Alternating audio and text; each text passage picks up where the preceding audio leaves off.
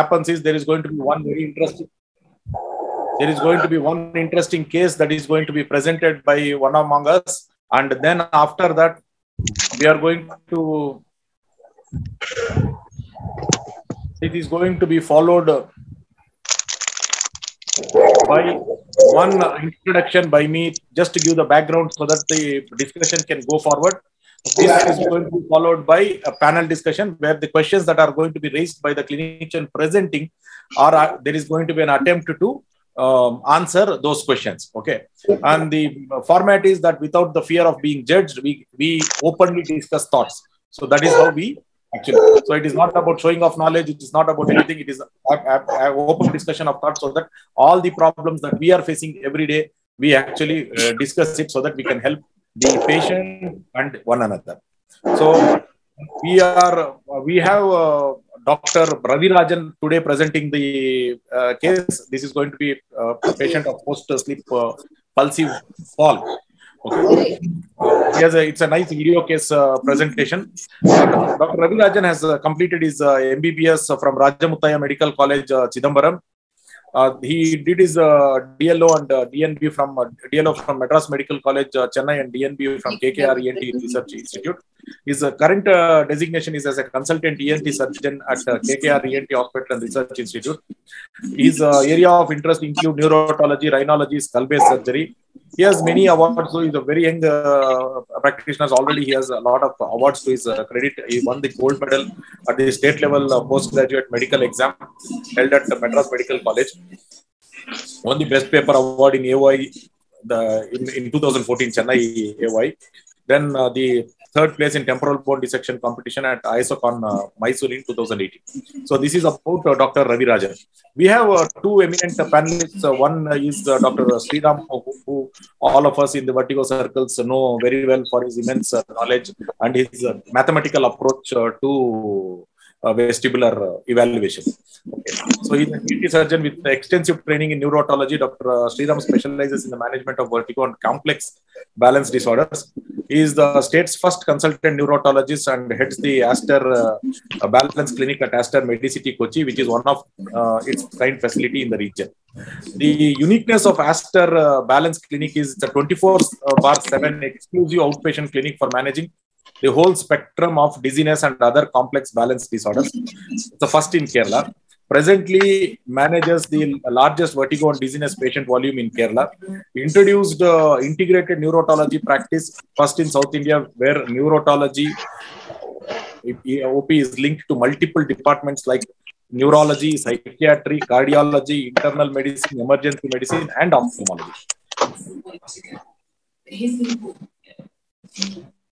Provides individualized vestibular rehabilitation program, and that is again the first in South India.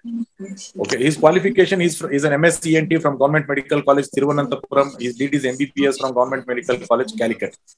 He played a key role in establishment of the first vertigo clinic at the Government Medical College in the state, established neurotology department with exclusive outpatient clinic at Aster Medicity, Kochi. It's the first of its kind in the state. Published articles in peer-reviewed journals, won gold medal for best consultant paper in 2016, and is a founder member of the Cochin Neurotology Society, which is doing tremendous work. Okay, a lot of people from Cochin, I know, they do excellent work. We also have Dr. Vishwanath Bellad, who is a pulmonologist and sleep medicine specialist. Okay, I'm not sure whether he has joined. Okay, some issue I think so far he's not been able to join. We'll try to get in touch with him. Okay, so he is. Works in BGS Clinical Hospital here in Bangalore. He did his MBBS from JNMC Belgaum, which is my alma mater too for my post-graduation. Okay, and then he did his DNB in respiratory diseases from Lokmanya Tilak Municipal Medical College. Okay, then tuberculosis diseases diploma from College of Physicians and Surgeons. Okay, then.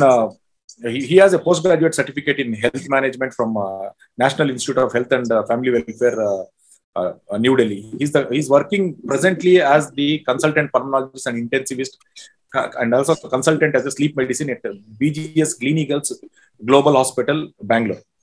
So, with these eminent panelists and our Ravi Rajan, let us now start off. I'll hand over the floor to Ravi Rajan to make the presentation first.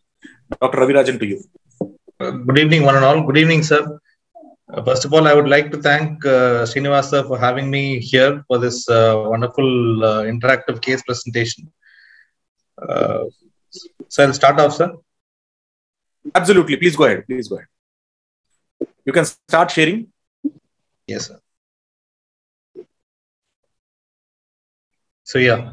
So today my topic is a very interesting topic. It's about a patient who had a sudden fall / drop attack after she got up from bed, not immediately though. So I've termed it post-sleep pulsive falls. So the patient is a 61-year-old female with no known comorbidities. The complaint was 2 episodes of sudden falls / drop attacks. There was no loss of consciousness. The patient was completely arousable after the fall. And both episodes followed a brief period in supine position in the bed. And to note that it was not immediately after getting up from the bed. The patient told me that it was around 5 to 6 minutes after she got up from the bed, and then she had this fall. And in between these episodes and post the last episode, the patient is absolutely normal. No vertiginous symptoms, no vertiginous episodes, no syncopal attacks, no other specific complaints also. So after the first fall, she went to a cardiologist who did an ECG. The ECG turned out to be normal. They also did a carotid Doppler. That also was normal. So she then was referred to a neurologist. The neurologist did an EEG, which was within normal limits, and an MRI brain, which was otherwise normal. But there was one finding that was striking, was a type 3 anteroinferior cerebellar artery loops in both the CT angles. Then the patient came to us for her consultation. The audiometry was normal. The VNG was unremarkable except for a saccadic smooth pursuit. It was only after this the patient's attender showed me this video. Luckily, they had installed a CCTV in their home. So the CCTV caught one of the episodes live. So here I am. So you can see the patient is actually instructing to some people there, and then she has a sudden fall. All of a sudden, all out of blue, and then she was completely arousable after the fall. They completely denied any losing consciousness.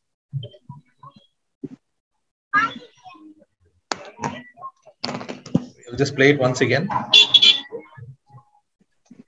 Maybe you can make it full screen and play, sir. You can go to presentation view. Yes, sir.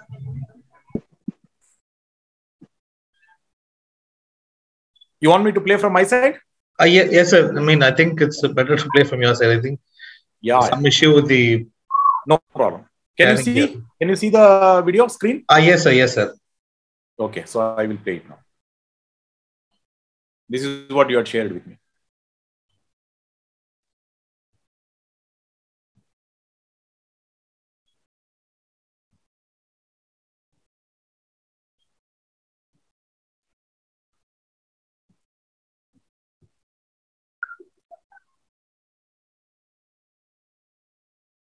I can replay that again. Could you see clearly? There's a little bit of a pause, sir, but it's all right, sir. Now? Yeah, it's clear. It's sort of. I can say one more time. What is that? If because of net issues, if somebody is not able to. Dr. Sriram, can you see, sir? Yeah, no, you can see. Okay. Yeah, I can play it again. Yeah. See, she's standing outside. She's pointing, giving some instructions, whatever. And that's it. Immediately, that's now. Okay. Yeah. It's as if my description probably will go to she was thrown down. Yes, Dr. Ravi Rajan, you can go back to you sharing and asking your questions. Yes, sir.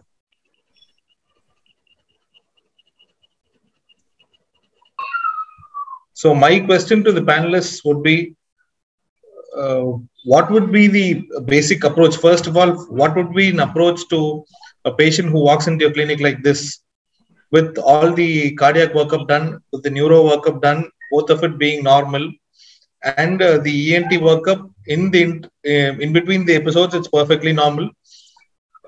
How will you approach this patient, sir?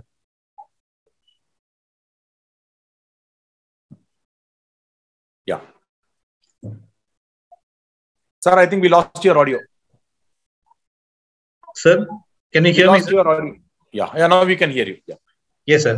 So my question to the panelists would be, how would you approach this patient who was seen by a cardiologist for this fall and has been cleared, who was seen by a neurologist and has been cleared, and the patient has come to an ENT surgeon with this video, and no other complaints in between the episodes of fall, 2 falls in fact. How do you approach? Okay. And then other questions are, what are the appropriate investigations do you do in this case? And basically, what is the diagnosis? Would you term it a central cause or a vestibular cause? I mean, although knowing that she didn't lose consciousness, but is there any other central cause there which can cause a fall without losing consciousness? Or is it a cataplexy associated with narcolepsy? Or is it a seizure, atonic seizure maybe? Or is it just a migraine with weakness? Is there any previous TAS? The patient didn't have any previous TAS, but then if the patient had previous TAS, is it a significant history? And basically, what are the causes of lack of postural tone? I think the lack of postural tone was the cause of the fall. So I just want to know, what are the causes of the lack of postural tone? Yes, sir. So I think it's a nice case to discuss. Yes. You have one more slide? Yes, sir. No, that's all, sir. That's all. Okay. So before we proceed with the panelists, what I will do, generally the format of this is so that all of us can participate in the discussion. I do some amount of background presentations, and then followed up with we'll take the presentation. So I will go ahead and share my screen. Okay.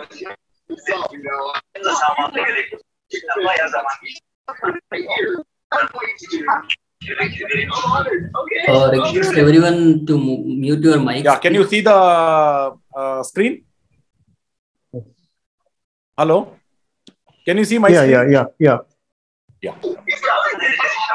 So I put up a few slides so that we can actually start off. Abhishek, you can you can mute everybody from your side, and then whoever requires we can unmute, because some people by mistake they would have unmuted. Fine. So whoever needs to talk, you can unmute yourself. Okay. I think Dr. Sriram, you can do that. Dr. Ravi Rajan, you can do that. See, falls with retained consciousness, what are all the differential diagnoses that we should keep thinking of? This is one thing that has been of a personal interest to me. So my list goes on becoming bigger and bigger. So cataplexy is one cause. Okay. Vestibular falls, within vestibular falls. When I say vestibular falls, these forceful falls, when there is a pulsion, when there is a this thing, when the description tells that there has been a force, okay, then I label them as vestibular falls. They can be migraine, BPPV related, vestibular paroxysmia, and Tumarkin's otolithic crisis, which is related to the Meniere's disease. Then there are other people with falls with retained consciousness. These are gait disorders. Okay, what exactly happens is, in response to trivial postural challenges, they fall. Okay, there are, like in a normal person, if you suddenly call them from one side, they would not fall. If suddenly a dog comes, they would not fall. Whereas this person tries to avoid a small thing, a kid starts running and they try to hold, then they fall. So trivial postural challenges, which does not lead to a fall in a normal person, a person with a gait disorder will end up falling. Then there are environmental causes like slippery floors, carpets are loose. These kind of things also can lead to falls. There is a wire dangling there and nobody has seen, and you entangle, then fall. Then there are other things which are the more interesting part, are probably more common than any of the other things, which are like what has been called as a cryptogenic fall, where no cause has been found in spite of extensive evaluation. Probably a lot of these things will start getting new names now. A paper many years ago, more than 30-40 years ago, gave a name called cryptogenic falls to falls, where no other cause could be found out. Maybe there is a condition now. There is a new paper telling most of these can be actually part of a functional neurological disorder, including when patients have actually fallen and fractured their feet. Okay, so there is when they see the contextual thing, the psychological stressors that they are going through, when these fall attacks happen, they have come up with a theory that possibly that all these are actually part of a functional neurological disorder. Then in the literature, we see retained consciousness falls in case of third ventricle colloid cyst or any cyst like that. This is third ventricle cyst, third ventricle masses as a cause for falls has been reported multiple number of times.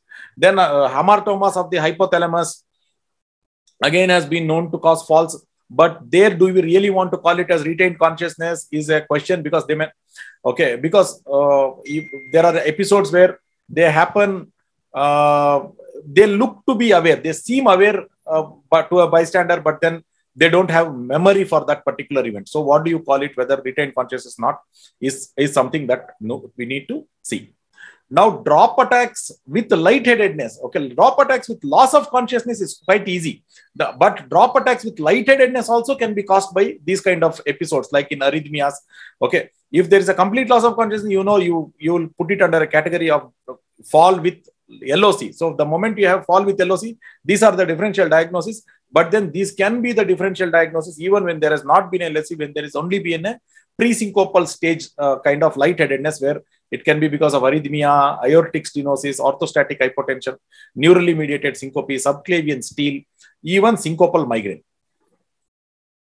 Now, what are the things that we need to do for a person? Evaluation of drop attacks with lightheadedness, history and physical examination, ECG with a rhythm strip, echocardiography that will also take care of aortic, to a certain extent, the aortic status, tilt table test, and carotid sinus massage under ECG guidance. These are things that we can be actually doing to evaluate these patients.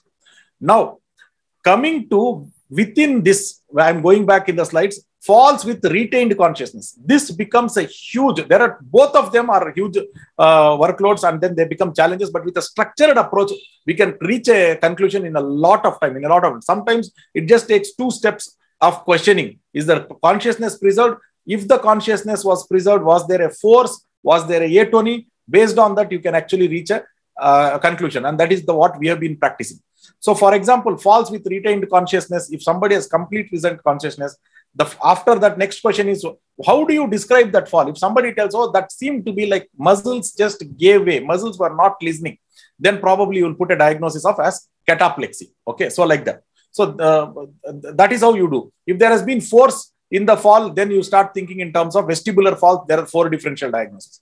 If there is no force, if it is more of trivial postural challenges, you make a diagnosis of a gait disorder. Okay, but there are situations where there's just like that fall happens, and then we need to. The problem with the diagnosis of cataplexy, when you go through delayed diagnosis in cataplexy, is always there is a mind in the mind. We think that cataplexy should always be associated with narcolepsy. It need not be. Cataplexy need not be associated with narcolepsy. There are multiple reports where cataplexy has been seen as an isolated condition. Tone loss in skeletal muscle with preserved consciousness, okay, is what happens. So what is this tone loss? If somebody brings a video and say it looked like the trunk started slumping, it started giving way, the knees started buckling down, okay, so the head started slumping, head and trunk started slumping. This is how somebody will describe this. And before the clock completes 1 minute, some people as early as 10 seconds, some people up to 60 seconds, but by that time the patient is completely normal, and after that patient doesn't look disturbed. Patient look like, I've been going through this again, now I'm happy. That kind of a feature is what is seen. And other thing is, in these patients, amitriptyline is often effective in cataplexy. Okay, but the key way in which you nowadays, what is going to happen is the number of patients who are going to bring. The other reason why Dr. Ravi Rajar, this presentation is so beautiful is because nowadays there are CCTV cameras everywhere, and our approach to diagnosing falls would actually be not through computed tomography, not through ECG, this thing, but through the tomography of looking through the CCTV video. So that is what is going to happen. So we need to understand patterns of falls to get to know what exactly is the possible diagnosis. Now, the differential diagnosis of cataplexy itself. Now, till now, cataplexy itself was a diagnosis. Now, as we start seeing more and more patients, we think it is cataplexy, but then it is not cataplexy. Then when the cataplexy itself is the diagnosis, we have reached to that stage, then we need to also consider other differential diagnoses. There are differential diagnoses like gelastic seizures. These are patients who have especially seen in hamartomas of the hypothalamus, where the patient has laughing bouts, and then during that bout, they may actually fall off. But if you ask the person, why did you laugh? They will tell, did I laugh? I'm not even aware, because they're amnestic to that particular episode. So these kind of things. And again, gelastic atonic seizures, where they just laugh, they just fall. Okay, simply non-gelastic, just atonic seizures. Okay, so if they're not even aware of that fall, then it is something like a seizure. Okay, because then of course there can be drop attacks due to brainstem ischemia. Okay, then pseudo cataplexy, it's more of a psychological condition where people as young as very small kids, like 7-8-year-old kids onwards, they start developing sudden falls. Okay, but most of the falls are to negative symptoms rather than positive. Okay, instead of after laughing, they have a fall after a crying episode, something like that. One thing, maybe it is a little longer than the usual cataplexy. Cataplexy, there is an attempt to get up and they will immediately get up. Whereas here, there may not even be an attempt to get up, and then you try to do a deep tendon reflexes. You may actually elicit a deep tendon reflex to your surprise, whereas that may not be possible. But cataplexy is so short, at that time there is not an opportunity to elicit, whereas in a pseudo cataplexy, you may have an opportunity to elicit a deep tendon reflex. Then, of course, we have the psychogenic non-epileptic seizure, which we need to recognize. Increasingly, these things are what we are started seeing in the practice now. Okay, we started seeing psychogenic non-epileptic seizures as a cause for their falls. Even when the person has actually fallen and injured themselves, to the extent of actually having had a head trauma, actually having had this thing where everything else turns out to be normal. Okay, so this is something that we need to keep in mind.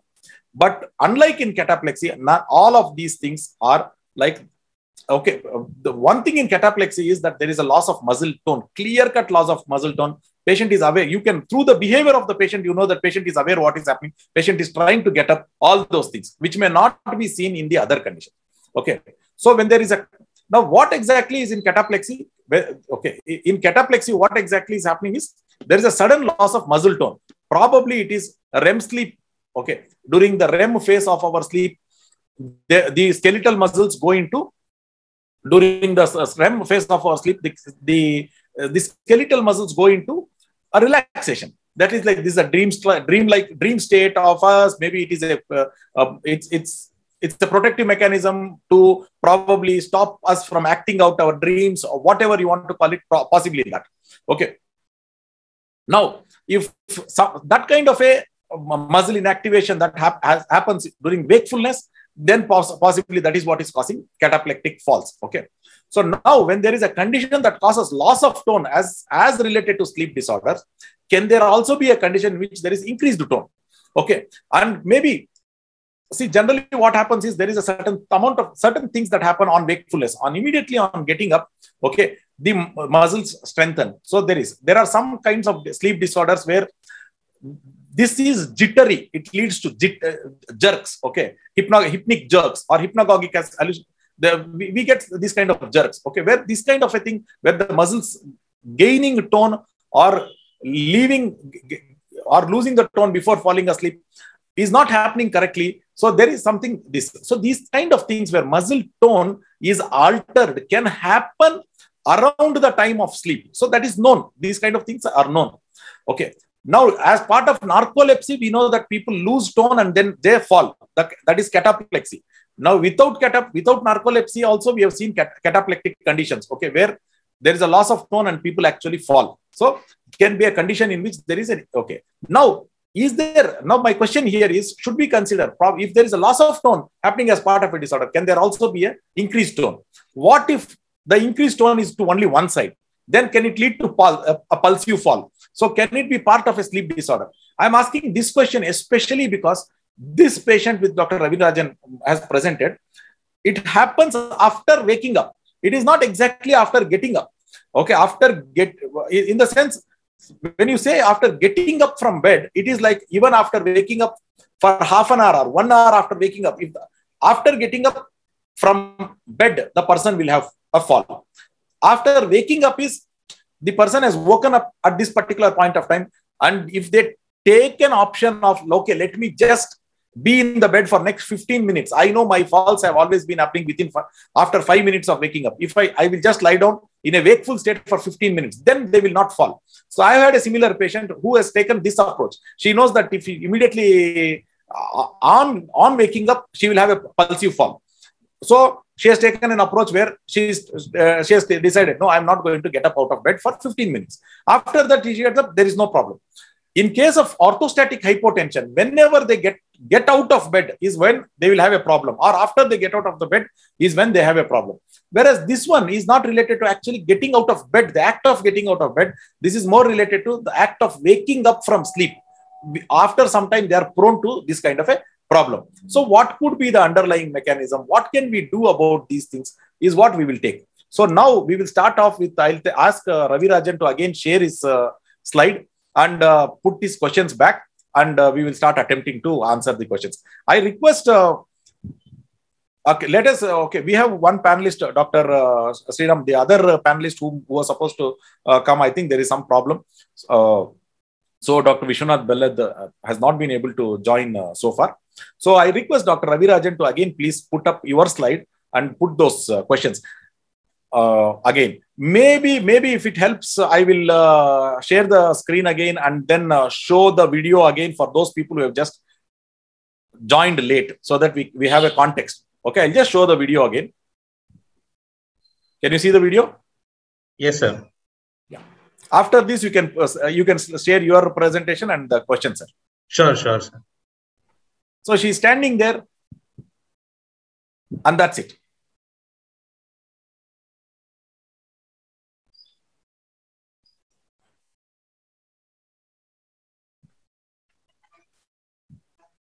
Maybe one more round and then I'll give it to Ravi Rajan.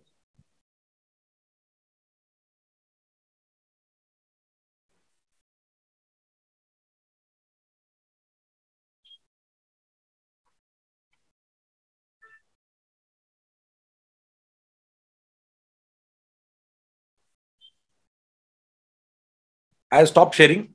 Dr. Ravi Rajan, you can share and put your. See, one more thing that this slide, this video tells us about the wrong thing that our people do is they try to hold on to people.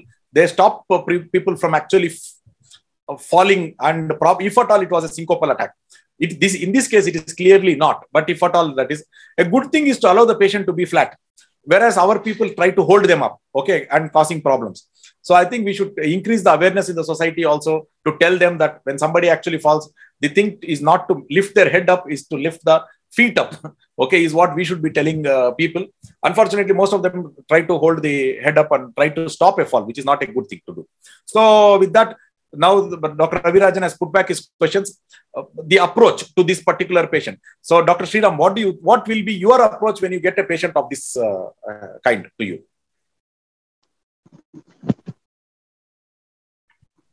Okay, the video is very clear actually. The video has the most important part of diagnosis. Okay. The thing is that she doesn't make any moves. There is and she means it's not while getting up and down. So it's like a pulsive, just as you said, it's like a just pulsive fall. It's like a just loss of muscle tone. It's more. It's like a spontaneous. So it's like a spontaneous pulsive fall. So usually when we get a situation, if we don't have this kind of video, we know that there is just a fall. Then we usually definitely we will evaluate the all possibilities. Like so we will also consider the pre-syncope syncope evaluation, cardiac evaluation, cardiac arrhythmia. This all has to be done, and the neurological evaluation definitely has to be done.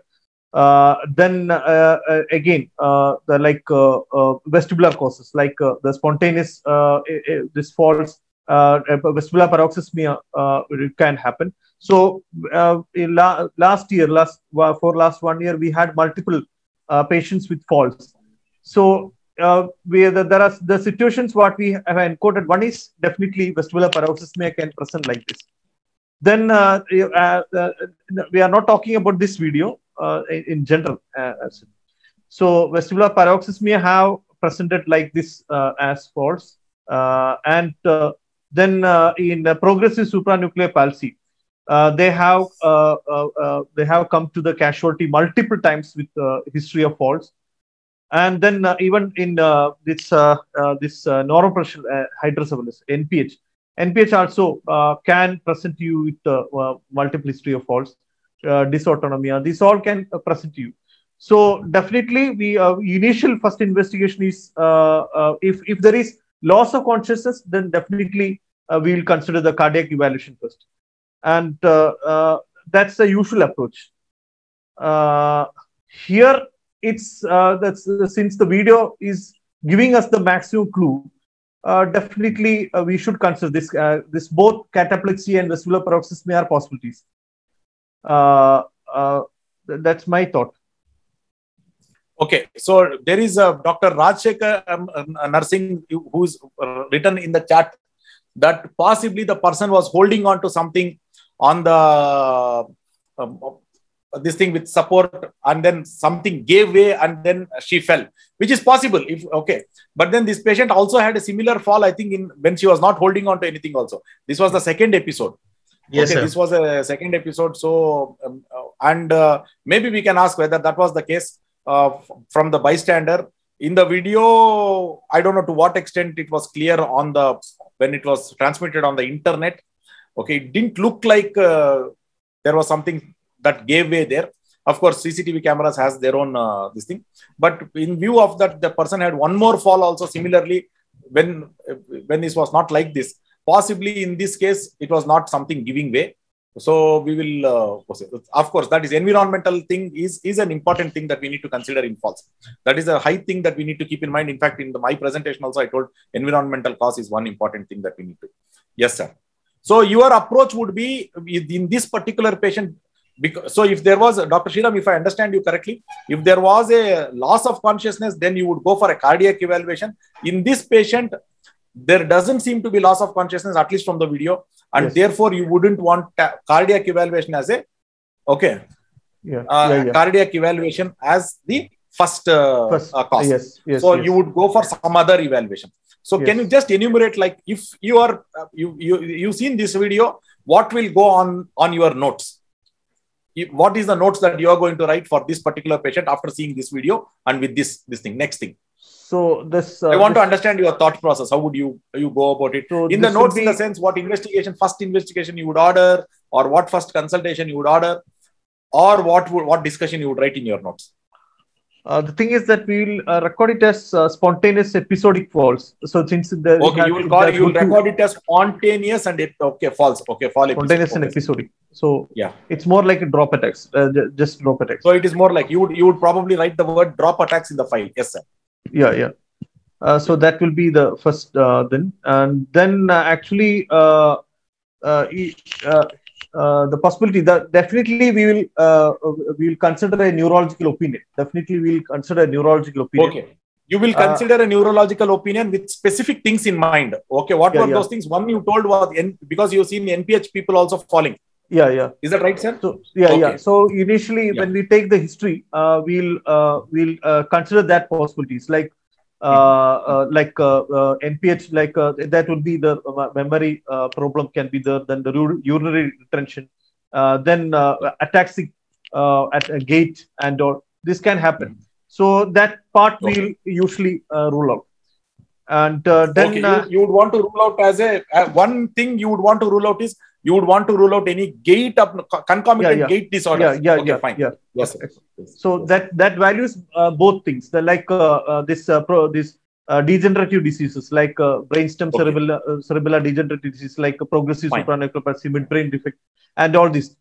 These all will have some neurological deficits as well. So that part we'll evaluate first. If it was a syncope, as you said, definitely we'll first consider the cardiac possibility. Since it is not favoring the syncope, definitely we will consider the neurological possibilities first. Okay, for neurological possibilities first. Now, if you have to put your money on one diagnosis without any further investigation, what is that diagnosis you are going to put this patient on? The thing is that the both are possibilities actually. As per the video, there is a strong possibility of cataplexy, but vestibular paroxysmia also is a strong possibility. But we usually consider if there is multiple events, like multiple events, then usually we will consider the vestibular paroxysmia as a first possibility. Okay, so otherwise, you want to consider vestibular paroxysmia as the first cause.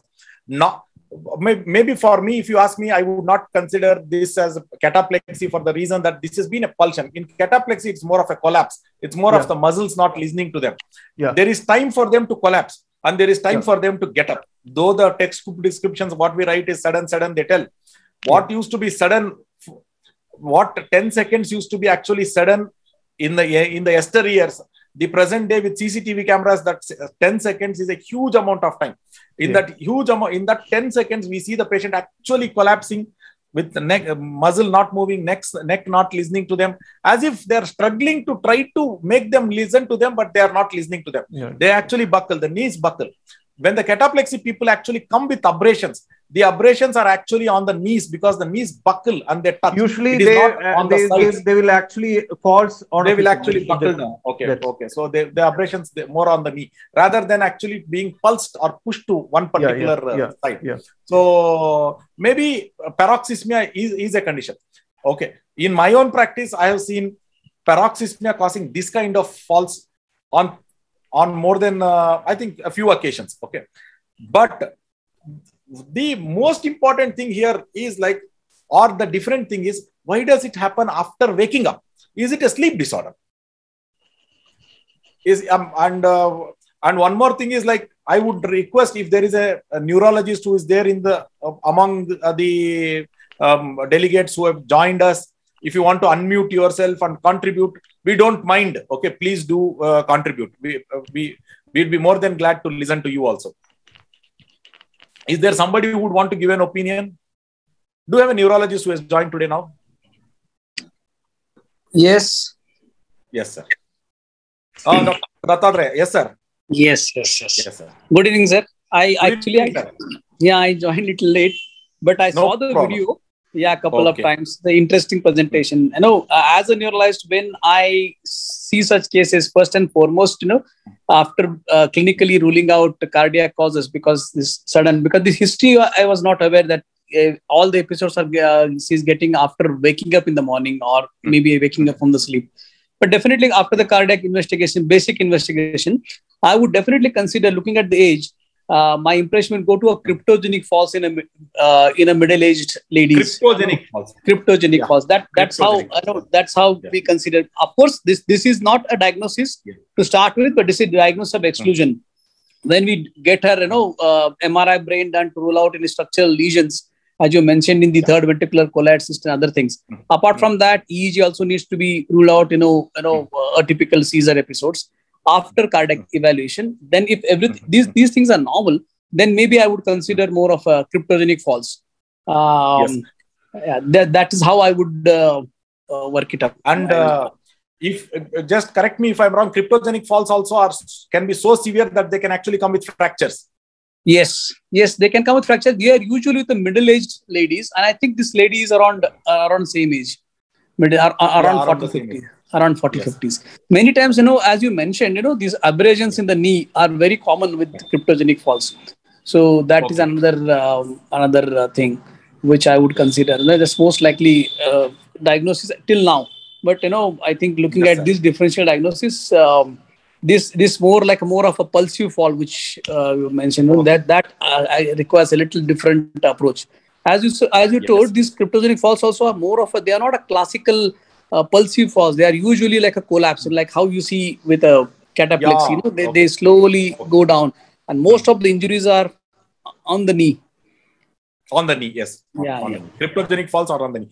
Okay. So now, then of course, one more drop attacks. There is one paper that as I was going through this thing, where drop attacks itself as a functional neurological disorder. There is a study that has been done, and where they see these people, they have studied the situational thing and all these things. The first episode has always been because of a recognized organic cause for fall. Like it would have been a syncope because of a painful episode, syncope because of they were dehydrated, syncope because of something else.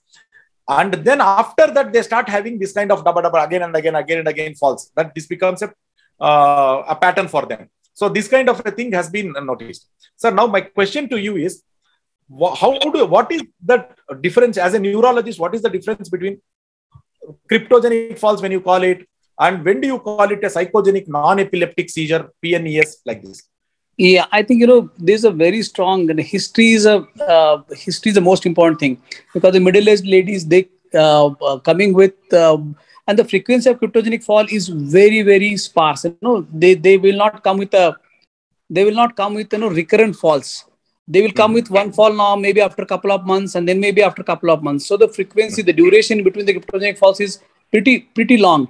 As against in non-epileptic, there will be some sort of stressors, and the only thing what is going to help us here is the history and the flurry of episodes. The multiple episodes in the clustering of episodes would be little more in favor of psychogenic non-epileptic attacks.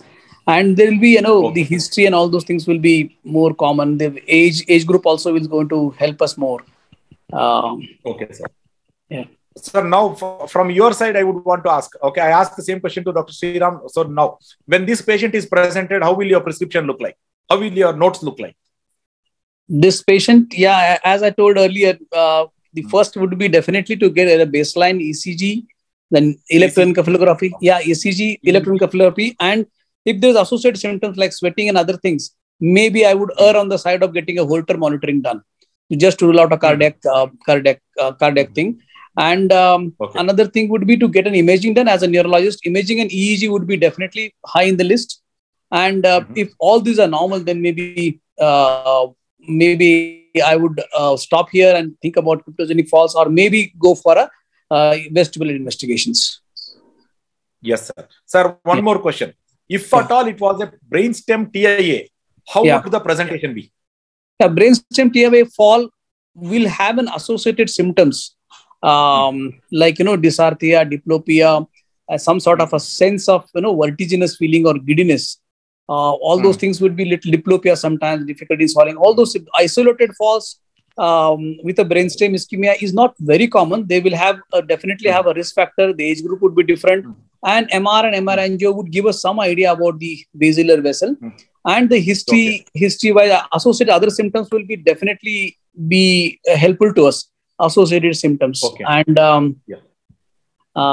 that's how I think the ischemic symptoms. One more question I have is, the one clinical guide that I have been using is, if somebody is found fallen means they could not get up on their own. 5 minutes later, somebody went there and they saw that person fallen. Okay. In a middle-aged or elderly person, maybe goes more in favor of a brain event, and spontaneous waking up goes more in favor of PNES, cataplexy, these kind of things. Is that a good clinical way of thinking? Yeah, I think so, sir. I think, yes, it holds true, sir. It holds true. It holds. Thank you, sir. Yeah. Okay. Now, I think we also have Dr. Dhanya here. She also sees a lot of false patients. Dr. Dhanya, would you want to add something? I think she has muted herself. Sir, can I speak, sir? I am Dr. Venkatesh, a neurologist from Mumbai, sir. Please. This is an open forum now. Me and Dr. Sriram and Dr. Ravirajan are more than happy to listen to all of your opinions. What do you say, Dr. Sriram? Sir, fine. I am Dr. Venkatesh, sir. I am from KDAH, Kokila Ben. I am a stroke fellow here. So we routinely, in the last, maybe in the last 2-3 months, we have noticed the similar case of sudden unexplained falls. So 5 cases we have seen.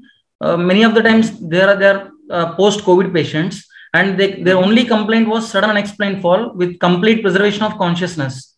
So in 2 patients, there are 2 patients are epileptic patients. So we thought our initial diagnosis was drop attack versus PNES, because many times in epileptic patients we see PNES also, like sir, just 1 minute, just so that everybody understands what is PNES. I just expand. PNES is psychogenic non-epileptic seizure. Okay. Yes, sir. Please carry on, sir. Yes. Yes, sir. So as we have already, I mean, there was literature also in epileptic patients. Also, we can see sometimes PNS events. So, but this unexplained falls. So usually our approach was like initially we do, I mean, initial diagnosis. If the attendant was there, I mean, we first rule out whether it's a syncopal episodes, pre-syncopal episodes, or completely if there is a loss of consciousness, we try to think more in lines of seizure. If the patient has got loss of consciousness also during a fall, an elderly patient, if it is like we thought more of some arrhythmia. So our approach was initially we get once the patient come to the OPD. So if the patient was wants to admit, if they don't want to admit, also we directly send the patient to the EEG. We just want to rule out whether it's an epileptic event or not. So apart from that, we do the baseline ECG and Holter monitoring, sir.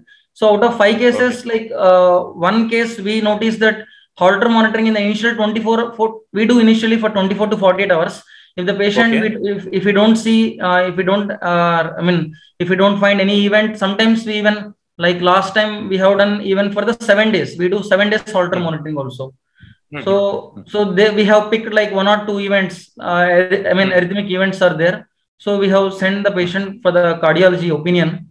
So whether it's like, I mean, whether it's arrhythmia which is causing this, and if we further needs any investigation, usually Holter monitoring, like we have advised for every patient of drop attack. If we don't find any cause, I mean, as a neurologist, we initially do the brain imaging and the EEG to rule out. But sometimes what we found was this spontaneous drop attacks or PNS events, they initially have 3 to 4 attacks, and after that, most of the patients we didn't find any attack. I mean, they subside spontaneously also. Like maybe my experience was little, but I found they're spontaneously if we didn't find any cause. But we didn't. I mean, we didn't investigate much regarding in lines of vestibular causes, sir. We didn't evaluate much about. I mean, in lines of vestibular evaluation, we didn't do much. But we learned something very nice that you are doing. That is the 7-day Holter. Yes, so yes, sir. I think actually we have something called web cardio monitor, right? Web cardio monitor, which can be used for 7-day monitoring. Yes, yes, sir. Yes. Okay. So when arrhythmia is triggered, it automatically stores that particular data. Yeah, the entire data is stored. So it is stored for at least the Holter monitoring.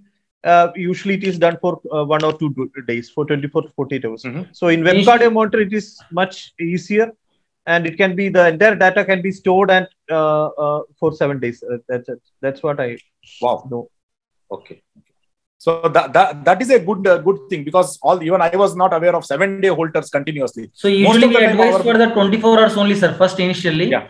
And if the patient with strong suspicion is there, and if we didn't find any cause, we suggest them for the 24 hours to 48 hours, or sometimes even strong suspicion is there, 7-day Holter monitoring. Yeah. Okay. So that's a wonderful option that we would want, because a lot of time when we are actually suspecting cardiac cause from the history, unlike this patient, we are other patients where actually we are suspecting it is cardiac, but then Holter comes negative, and in which case we are at a loss. So I think this is news for a lot of us to do a 7-day Holter and wait for that. And one more thing is, during that Holter period, if the fall or drop attack has not happened, that period of Holter is waste. So we'll have to repeat it. Is that right? Actually, we had a patient working in I think UAE, or he was working in a factory and all. So likewise, the previous video, there was CCTV, and while working, you can see the video that he just falls down. There is a transient period of loss of consciousness. It was a clear-cut case of syncope. So whenever he goes to the cardiologist, the ECG will be done. Everything is right. It is usually normal. So this one, this web cardio monitor, which monitored for 1 week, could pick up this arrhythmia picture. So that's how it was. That's why we also know about it. And there is another thing called drug induced. I think some drug induced this can also provoke this arrhythmia-like features. Okay. The electrophysiologists usually do this. Okay. Dr. Dhanya was here. I don't know. I'm not able to see her. She had a recent patient with whom she had extensively evaluated with all these things. Okay, no problem. I think she is dropped. No problem. So I think this was a good discussion. So when people with that continues to be a challenge, but we have some guides. Okay, and when we have nothing, we still have psychogenic non-epileptic seizures and cryptogenic falls as a cryptogenic falls as one of the diagnosis. Now, I think none of these things is actually complete unless if this patient, all investigation turn out to be normal. How are you going to end this consultation? Like, Dr. Sriram, what are you going to give to this patient if everything else turns out to be normal? Is there a drug you are going to give? Are you going to send the patient to a cognitive behavioral? Definitely, if everything goes normal, I would definitely try a anticonvulsant, like to consider the vestibular paroxysmia and start with this group, carbamazepine group. Most often we do give lacosamide, which is having a better patient compliance. So we'll start with lacosamide and see how the response. The only problem is that when we consider the vestibular paroxysmia in some patient, the events are so infrequent, then it's very difficult to monitor. If the patient is having very frequent attacks, it is very easy to monitor. We can see the drastic change. Yeah. That's the only time which we are in a dilemma. So this patient from your side is going to end up with a lacosamide prescription if everything turns out to be normal. If everything turns out to be normal. Yes, sir. Okay. I want to share a small detail, sir, regarding lacosamide. So recently, in the last 6 months to 1 year, we have noticed 2 lacosamide-induced bradycardia to such an extent needing a pacing also. So actually, last 2 months before, we had one patient, actually status patient, on lacosamide. He developed a bradycardia to such an extent need pacing also. So after that, actually, we started less use of lacosamide. Now we have got better drugs like levetiracetam and breviracetam. Those are like better drugs. Controlling the generalized seizures, levetiracetam we use now. And regarding what you asked, sir, regarding these patients, so many of these patients we use. There are many supplements. Coenzyme, coenzyme A supplements and all. I don't know. Sometimes these patients all will be helpful. And regarding the EEG, sir, like sometimes what happens is, even though we thought of PNES and if the suspicion was more, at least we have to do the 4 EEGs to get the maximum yield. So initial EEG may, even though it is normal, the yield may be only 50%. So after the second, third, as per the literature, we have to do at least 4 serial EEGs if the suspicion of epileptic attack was there. Sometimes the temporal lobe seizures and all, they may just have a brief episode of unconsciousness and there may be fall. So even though MRI may be normal, so that the pickup rate was maybe less based on the MRI imaging, and EEG also might be low. So we have to do the serial EEGs at least. We have to do 3 to 4 EEGs. Maximum they say 4 EEGs to find exactly whether it's an epileptic. To rule out it's not an epilepsy, because we should not miss an epilepsy. So you don't rule out epilepsy on 1 EEG. Yeah, no, sir. 1 EEG may be normal if the patient has got a seizure semiology. EEG may be normal on the first time. EEG is normal only in 50% of the times. 50% of the times it show the epileptic abnormality. So you have to repeat maybe after 3 months, again after 6 months. At least to get 100% yield, you have to do at least 4 EEGs. No, these 4 EEGs to not miss a epileptic event. Epileptic event. It is not to prevent false positives. It is to prevent false negatives. Is that right? Sir, it is to find out whether the falls as a cause of epilepsy. If you fall as a cause of epilepsy. Fall as a cause of epileptic event. Yes, sir. So you will need 4 serial EEGs. 4 serial EEGs, yes, sir. And that even if one of them shows epileptic activity, you will consider it as epilepsy. Yes, sir. Okay, fine. So I understood that clearly. So I think Dr. Datta wanted to say something. Yeah, I think, such situations, video EEG the yield is quite significant. We have to admit the patient and get a video EEG done for a day or maybe a couple of days. And if the patient, fortunately, if we are fortunate, if the patient gets an episode, that's it. Then you will really give us an idea. You're dealing with it. And the second thing is... Yes, sir. Yes. Yes, sir. And, second thing. And second thing, I would in this case, after everything is ruled out, your MRI is not normal and all the investigation, cardiac workup is negative. Here what we do is a 7 to 2 hour Holter monitoring, web cardio, as doctor was mentioning, web cardio, and many times we have picked up the cause of pulse and the as a cardiac arrhythmias. So in these situations, every investigation is, I would definitely get a complete vestibular examination done, and if that doesn't give me any idea, then maybe I would err on the side of putting her on a group of drugs, carbamazepine group of drugs, which would help us. If everything is normal and the vestibular also gives absolutely no clue, in maybe that will help me. Okay. Yes, of course. Okay. I think I'll go back. Yes, sir. Yes, sir. So you would still put on after, if everything turns out to be normal, Holter turns out to be normal, serial EEG is normal, video EEG is normal, then you would go ahead and put the person on a carbimazepine. Yeah. Now, I think I'll go back to Dr. Ravi Rajan and ask what he put the person on. Sir, you wanted to say something? Yes. We need a complete vestibular examination before we put her on carbimazepine. Absolutely. So what constitutes a complete vestibular examination again becomes a question of debate. Okay. Now, I would like to ask Dr. Ravi Rajan, what did you start this patient and what has been the response so far? So, yes, sir. I started her on, based on her history and the investigations and the examination, we thought it might be migraine with weakness. So we put her on amitriptyline, and the patient came back last month. In fact, the patient was happy. The patient didn't have any episodes in between. And I've given her the continuation of the prescriptions, same amitriptyline 10 mg. Okay. So maybe 6 months, if she doesn't get, then we can probably think that amitriptyline is helping her. Is that right? That is what I wanted to ask, sir. Till how long can we continue? I have a patient whom I put, again, after getting up from sleep, she used to fall. Okay. She came with a history, she telling that somebody had given her an SSRI. Okay. After SSRI, she tells, as long as I'm taking this, I don't get this problem. But if I stop this, again, I start getting this problem. Okay. So I think there is a psychogenic etiology or something related to migraine, because again, SSRIs work very well for migraines too. So she was put on that. But for some reason, she didn't want to continue the SSRI. She told, can you give some other medicine other than medicine? She didn't want to tell why she doesn't like that medicine, whatever. Can you think anything else? Then I just shifted her to amitriptyline.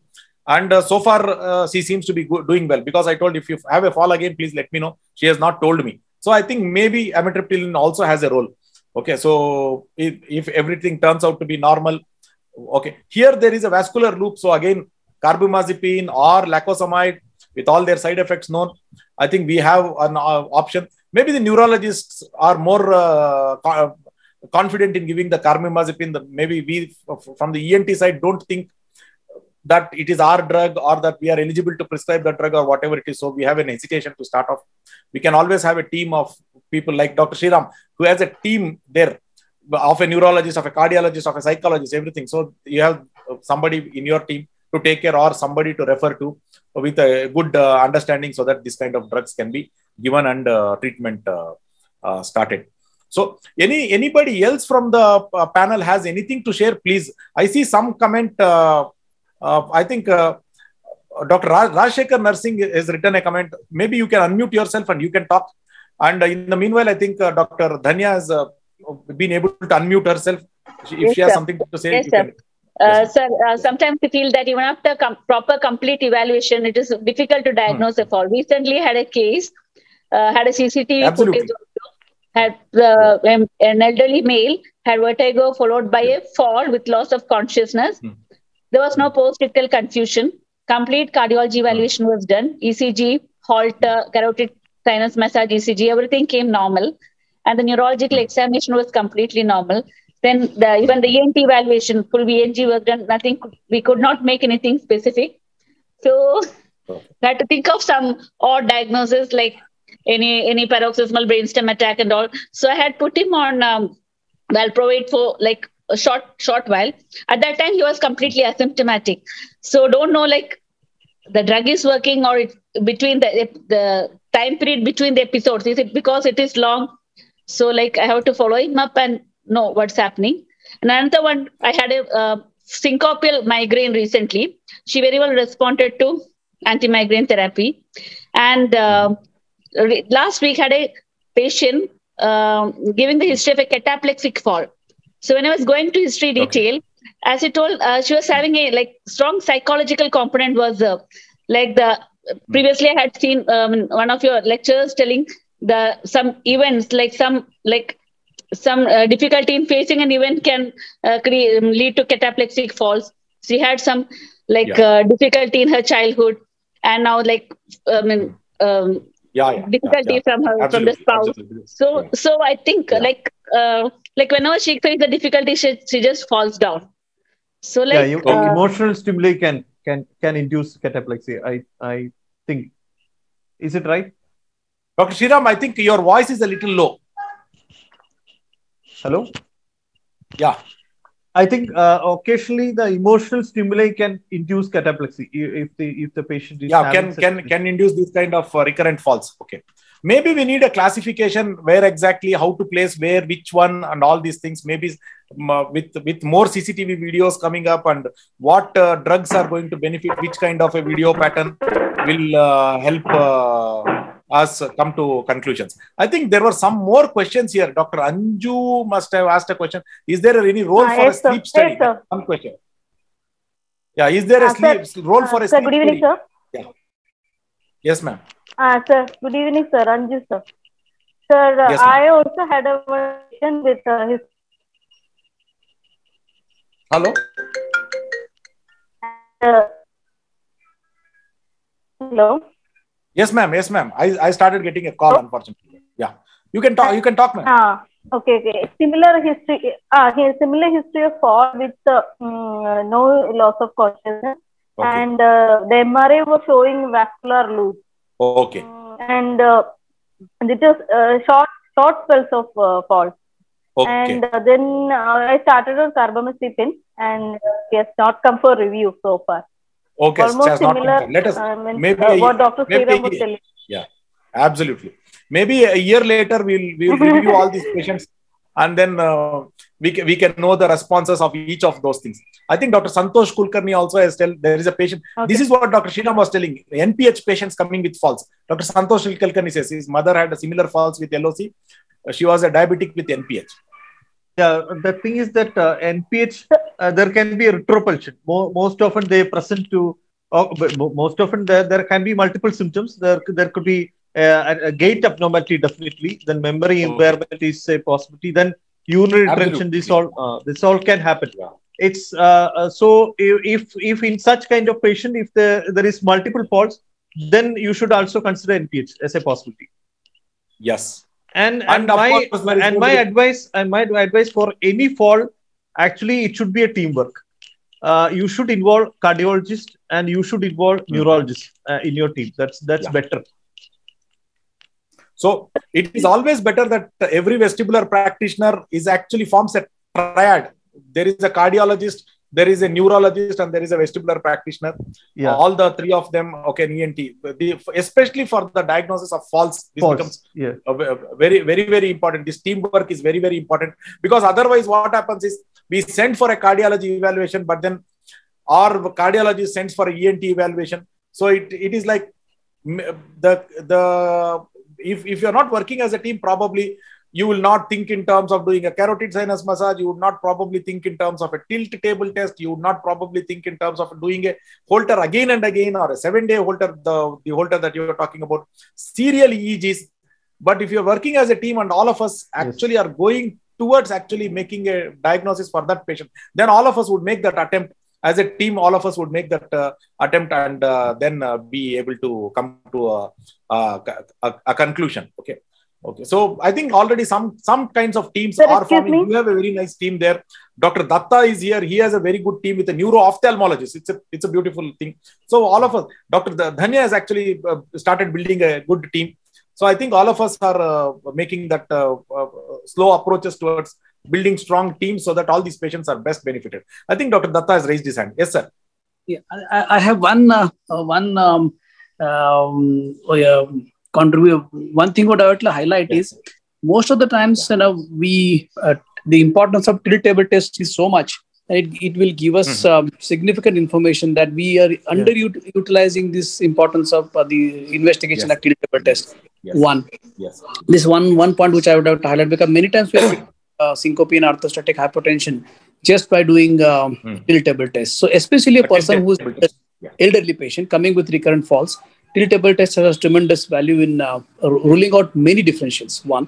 Second thing is, if we consider some sort of a vestibular disease in this patient, what could it be and what investigation would help us here? Okay. So, see, if you ask me this question, I think I'll have Dr. Sriram also to answer this question. Okay. One thing is a high frequency head shaking test in VNG. Okay. Lot of patients who come with Tumarkin's crisis. When it comes to vestibular falls are where falls there has been in the history, there is a certain amount of force. There are two contexts in which vestibular falls come. One is there is certain amount of force that the patient feels, because it's a reflex. It's a vestibulospinal reflex to a false gravitational vertical. The actual gravitational vertical runs like this. The vestibular system is telling this is the gravitational vertical, and there is a vestibulospinal reflex trying to place the person to a false gravitational vertical. Number one point. The second way in which this thing can come, there is a spin that is coming. Patient thinks that they are going to fall, and therefore these are most of them are near falls. They actually don't fall. They are near falls. They just go and sit somewhere. They have time. So these are two contexts in which vestibular comes. So when there is a vestibular, there are four things that I consider. One is vestibular migraine. Two is Tumarkin's related to Meniere's disease. Then third is benign paroxysmal positional vertigo. Itself can cause very, very pulsive falls in some patients. Okay. And then vestibular paroxysma. Each of those things have findings on video nystagmography. The vestibular migraine, of late, we have started seeing some patterns. Like the saccadic vertical pursuit is a little consistent pattern that we start seeing. There is a subjective visual vertical test which we do, where there is something called influenced by background. If the background is rotating right, they try to make errors towards the right. If the background is rotating left, they make the errors towards the left. Then we get small upbeating nystagmuses. Okay, just upbeating nystagmus without anything else. Then there are sustained nystagmus in certain postures. When the head goes to one particular posture, at that time, there's a constant nystagmus as long as that posture is maintained. These are the things that happen in the vestibular migraine, some of the findings. In case of vestibular paroxysmia, on hyperventilation, you may start getting nystagmus, or you may start getting eye oscillations. Okay, like spring coil pattern is what we started calling it. So that is the kind of thing that we see. In benign paroxysmal positional vertigo, if that is the cause, then you do a positional test. You will get it as a positive. Okay. In Tumarkin's related to Meniere's disease, one thing that has been little constant for me, at least in the patients that I've been seeing, is even if they don't have a spontaneous nystagmus, on high frequency head shaking, we start getting a nystagmus. These are the findings. So with these four tests will tell us something. If at all there is a vestibular cause, you will get something. Okay, you can do that if you have the access to VNG, then you can do them with VNG. But if you don't have access to VNG, just with a recording with a mobile phone, you can do the smooth pursuit under slow motion and then see whether the movement of the eyes is actually smooth or it is jerky, and then review and see. Even the head shaking test, all these things can be attempted. Even hyperventilation test can be attempted. So that is what would constitute. Of course, then if you have access to VAMPs, then we can do VAMPs for Meniere's disease. These things. Of course, caloric is more of the time I find it to be a little more confusing rather than actually contributing. But then if you want to do, you can actually go ahead and do. So that is my thing. Dr. Sriram, what kind of vestibular evaluation specific tests that you look for in patients with coming with a fall? Yeah, you have already elaborated everything. The thing is that to add aged labyrinth. Aged labyrinth means elderly group already having prescribed vestibular. They may not present you as vertigo in positional vertigo. This BPPV. So BPPV in aged labyrinth can just present as false. When they try to get up, they get a retropulsion. They can get a fall. That can be a typical presentation. Beautiful point. That's a beautiful point. Yeah. That's very much it's common with which we have encountered. Then, as you told, can I ask you something? Like there was a paper by Ian Kutois stating that head shake after head shake, that what we are doing routinely doing, vibration induced nystagmus, you can get a result equivalent to the after head shake. But we in our practice, we are having a tuning fork, Carl Stowe's tuning fork with 128 hertz.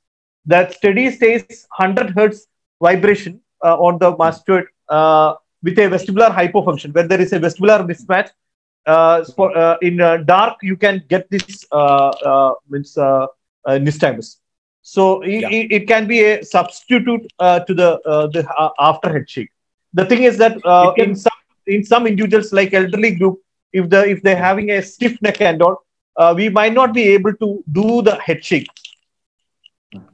How about your experience? In fact, what I just returned from a trip to the Bucharest, Romania last month. I was with a wonderful team of doctors headed by Dr. Oda. Okay, Dr. Iona Oda is we all know her. She participates in the meetings. Okay, so she has there are a group of 3 vestibular clinics, highly equipped vestibular clinics, which they run in Romania. Okay, so there, when I saw them, they use vibration very, very commonly. Very frequently, they use vibration to elicit vestibular asymmetry. The paper, it says it is equivalent or more sensitive. This means like a head shake. But in our experience, we have limited experience. We have recently started this vibration induced to look for that. But the thing is that the head shake, which we have, which after head shake nystagmus, in some cases you can't get in with vibration induced. So that was the confusion.